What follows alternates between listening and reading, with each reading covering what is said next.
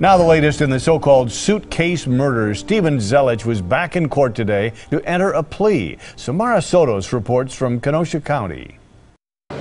No big surprises today in court as Stephen Zelich pleaded not guilty to first-degree homicide and hiding a corpse charges. Stephen Zelich, accused of killing two women and hiding their remains in a pair of suitcases before dropping them in the town of Geneva, pleaded not guilty in a Kenosha courtroom.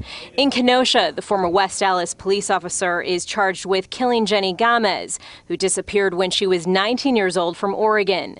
Investigators say Zelich told them the two had sex at a Kenosha hotel before he choked her during various acts of sexual bondage. Zelich's attorney says there is a lot of computer evidence in the case. There's certainly been forensic exams of the computers, and there certainly seems to be a number of, or certainly seems to be conversations that occurred on that. That certainly is of importance, but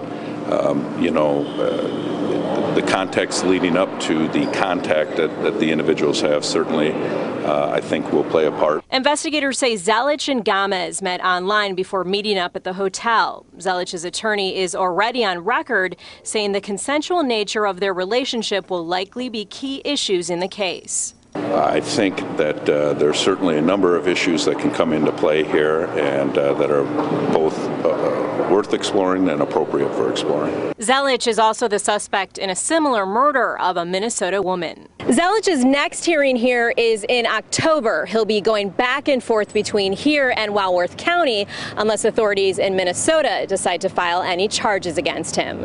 In Kenosha, Samara Sodos, today's TMJ4. And